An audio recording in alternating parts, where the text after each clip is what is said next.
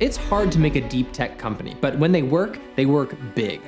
SpaceX landed a rocket and they're worth $175 billion. NVIDIA built the GPUs that enable both AI and crypto and they're worth $1.5 trillion.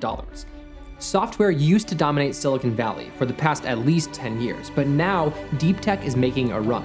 But there's just one problem. Nobody knows what deep tech means. After I published a video about SaaS being over, I got a ton of messages, literally hundreds of messages from deep tech founders that wanted me to check out their idea. But the problem was, their definition of deep tech wasn't necessarily my definition of deep tech. I heard from people building email apps. I heard from people building ways to invest your money without ever losing. I talked to one guy who's gonna put Dogecoin on the moon, which, you know, moonshot, maybe a deep tech, debatable. But those aren't my definition. I think that deep tech is when there is primarily technical risk and basically no market risk, meaning that the question that you have to answer as a deep tech entrepreneur is not, will people buy it? But instead, can we build it? Deep tech companies are companies like Helion, which is building a nuclear fusion reactor that could harness near limitless energy.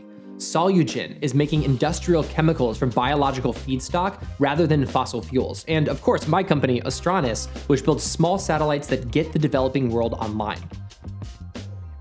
The world needs and already buys lots of connectivity and chemicals and energy. There is no doubt that if you have a better, cheaper way to produce those things, that people will eventually buy it.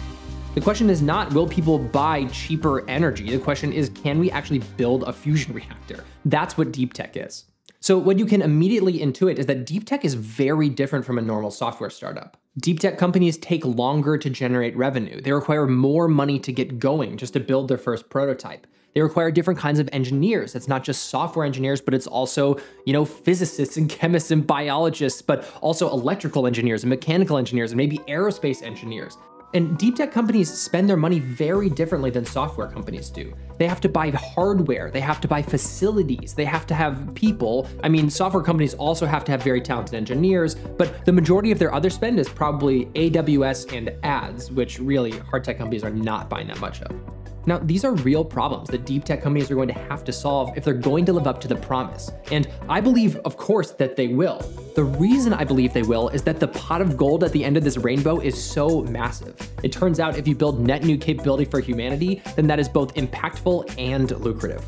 Many deep tech companies have absolutely absurd market sizes. You know, when you're a software startup, you have to convince people that, you know, there are this many dog walkers in the US, and if they all spent $100, then we have a big enough market.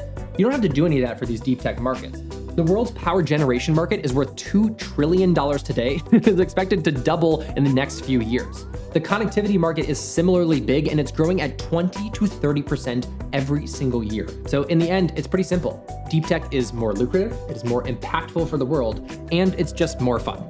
It's just plain cooler. That's why deep tech has taken over Silicon Valley, and that's why I think deep tech is here to stay.